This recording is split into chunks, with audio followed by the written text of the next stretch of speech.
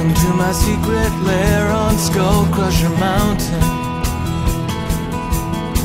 I hope that you've enjoyed your stay so far. I see you met my assistant Scarface.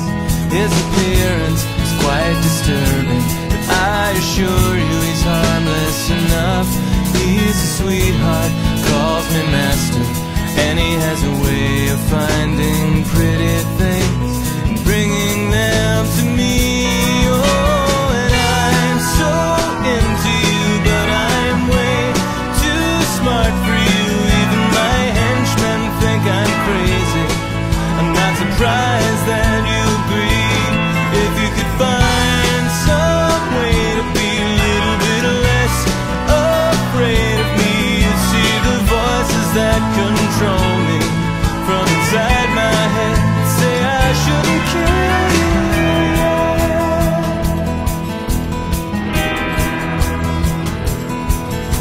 I made this half pony, half monkey monster to please you, but I get the feeling that you don't like it. What's with all the screaming? You like monkeys, you like ponies. Maybe you don't like monsters so much. Maybe I used too many monkeys. Isn't it enough to know that I ruined a pony making a gift for you? Oh, and I'm so into you, but I'm way too smart for you.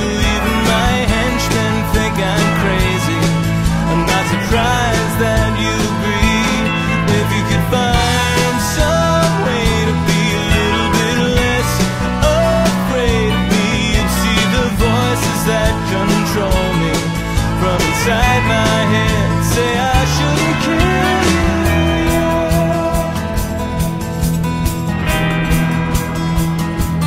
Picture the two of us alone inside my golden submarine, while up above the waves my doomsday squad ignites the atmosphere. And all the fools who lead their foolish lives may find it quite explosive. Well, it won't mean half as much to me if I don't have you here. No, it isn't easy living here on Skullcrusher Mountain. So maybe you could cut me just a little slack. Would it kill you to be civil?